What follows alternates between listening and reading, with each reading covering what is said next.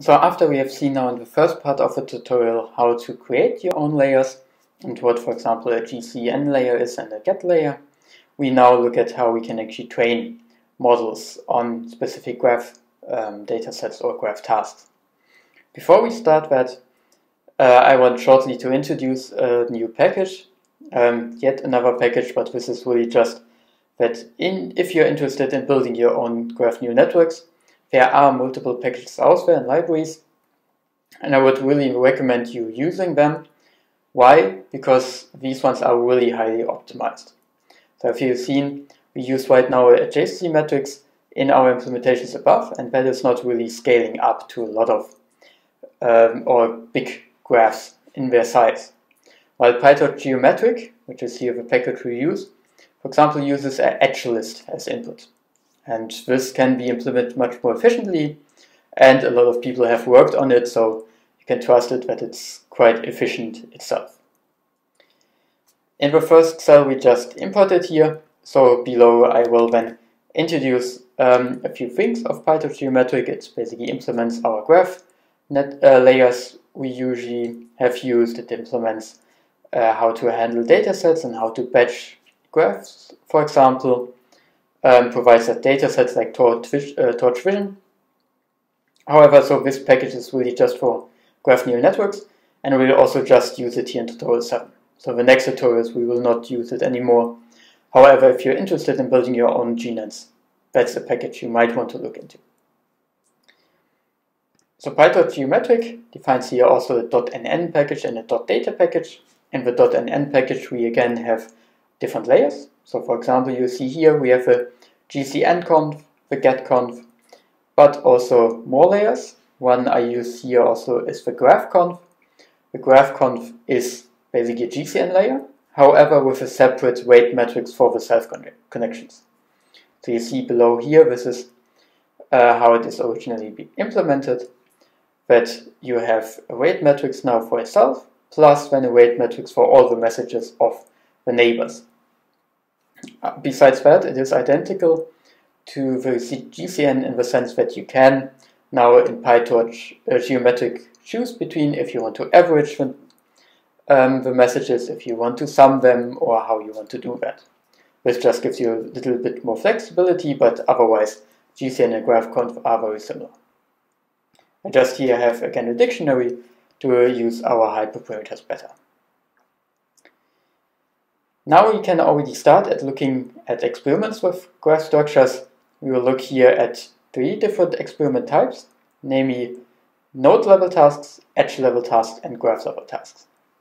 First one we look at is node level tasks, which mean that we get a big graph and we want to predict something per node. For example, a class per node.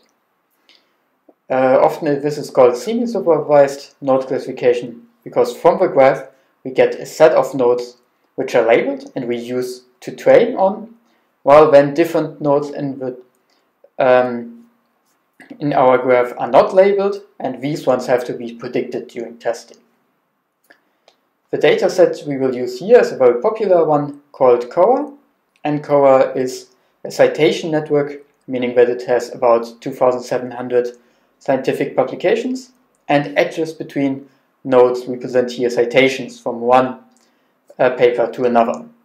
Therefore, we get this graph of a lot of nodes. Our task is then to take a publication which has as features a bag of words, meaning that it has just a binary vector of ones and zeros, which indicate if a specific word has appeared in the publication or not. So this is a very cheap representation of language. While then the output is a classification into 7 classes. So it just is a specific publication about a specific topic then. There it helps us to look at the papers which have been cited, the paper, or which the paper cites, so either way, because this shows what possible topic it is about. PyTorch Geometric, we can just load the dataset here by saying, well, the dataset name is CORA, and we can shortly look at what the dataset looks like. So in PyTorch Geometric, you get a data object back, which has an edge index, which is basically our edge list. So we have 10,000 edges of tuples here because we have always two nodes we connect with, right? And then we have a test, train, and validation mask, which basically indicates which nodes are we using for training, which for validation, which for testing. X are then the input features and Y are the labels. This is also how we will access it. Our GNN model we will use here is then nothing else than a sequence of GCN layers, or basically GNN layers in general, so any of the dictionary you have defined above here, with then always a ReLU applied after it. So you see here we just apply GNN layer, ReLU potential dropout if we want continue, and a final GNN layer to predict the output. So that is quite simple. Well, then in the input here we just have to call X and edge index, so that PyTorch Geometric knows what is actually the graph structure. A good practice, especially in this node level task, is to have a baseline, which just looks at the nodes itself. So the question is actually, does the graph information help or not? And we want to check that by just having an MLP, which looks at each node independently, so at the back of words, input independently, and therefore also predict the label for each node independently. And then we will compare this one with our GNN to see if actually the graph information helps in these tasks. Below here I have then a lightning module to just define our training step, a validation step, and test step. It's very simple. So we take our model, we forward the data through the model, depending on the mode we have. So if it's a training, validation, or test step, we will then calculate the loss correspondingly to these nodes and calculate the accuracy. So that's basically all we use here. And we use the SGD optimizers because we will have a quite small model, which is rather there to overfit instead of generalize too much. Finally, we have here the training function again, nothing new. So again, if you're not very familiar with PyTorch Lighting, maybe take a closer look, but otherwise it is very similar. One difference, however, we use here a batch size of 1. Why? Well, because our dataset just has one big graph, right? So therefore we don't really have a batch size. If you have very large graphs, where you could do something like subgraph batching. But we don't have to do it here because our graph is not too large. Finally, we can then first train the MLP. Here we have a pre-trained model, so we can just load the pre-trained model and let it predict. And there you see, while it actually overfits on the training data set, it performs quite poorly on the test set. So 60% accuracy on the test, while train is almost 100%, is not that good. If we look at the GNN, however, the GNN performs much better. It performs at 82% for our prediction, where you see that actually GNNs help quite a lot, especially when you want to generalize. Maybe also something interesting is that we have a very small hidden size here, so a hidden size of 16. Why is that? So you can imagine if you have very large graphs, it is very expensive to have them in memory, especially if you have large hidden sizes. Therefore, you often see it uses smaller hidden sizes, and in this case it is actually enough to use this small hidden size. This is what we've seen now as a node level task. Regarding the edge level task, I don't have an experiment here itself because otherwise the notebook again also gets too long. However, the edge level tasks are link predictions. So meaning that we have that graph, we push it through some GCN layers or GNN layers, and then want to predict whether between two nodes there might be an edge, even if it's not in the graph or not. So you can imagine as application, for example, social networks, where you want to predict whether two people in a social network would want to be friends or not. So these are the friend proposals on Facebook you see, or who to follow on Twitter and so on. These are link prediction tasks. And this you can also do if you are interested. Here are some more tutorials or directions where you can look at. The final type of task we will look at are graph level tasks, meaning that we are now actually given smaller graphs. However, we want to do a classification or regression on this graph level. So we have given a graph and, for example, have to classify this whole graph into 1 or 2 classes. One popular application for which that is used is molecule prediction or molecule property prediction. What is that? So on the left here you see how a typical molecule can look like, and we can represent that as a graph by just looking at the atoms as nodes and bonds between atoms as edges. Therefore we can also have different node types, so node categories, because you have different atom types, but you can also have different edges, because between few atoms you can also have a double bond or a triple bond, which just means basically more connections. However, you might sometimes also want to have a different weight for these different edges. In our case we will not look at it, but there are techniques like relational GNNs, which just have a GCN but with different weights for different edge categories. So the task in molecule generation, or the one we will use here, is that given a molecule, we want to predict what is here called the mutagenic effect on the specific gram-negative bacterium. So that is now a task from biology. However, we can just look at it as a task we want to optimize on. Right? So we will apply a GNN on these graphs, perform a pooling over all nodes, which usually is then mean pooling, and then try to predict on this pooled instances the class of a graph. And then the GNN helps us to look at the structure of a graph and then predict our final category. Again, in PyTorch Geometric, we have datasets prepared for that.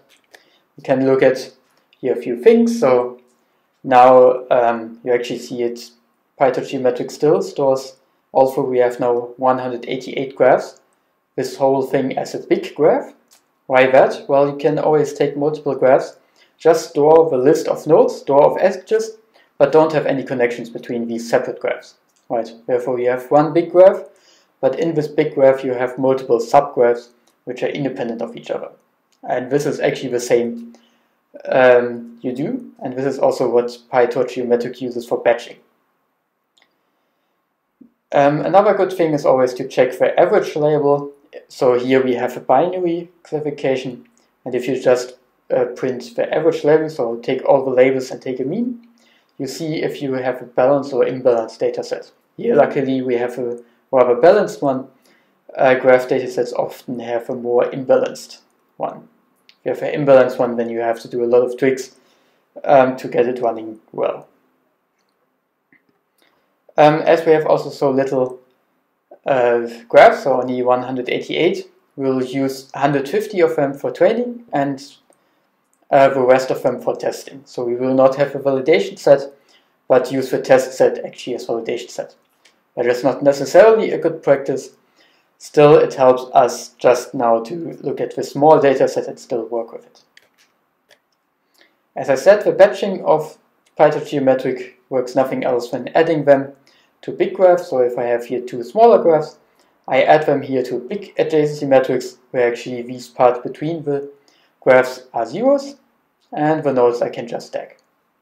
This way it's quite simple for us to actually train the model here.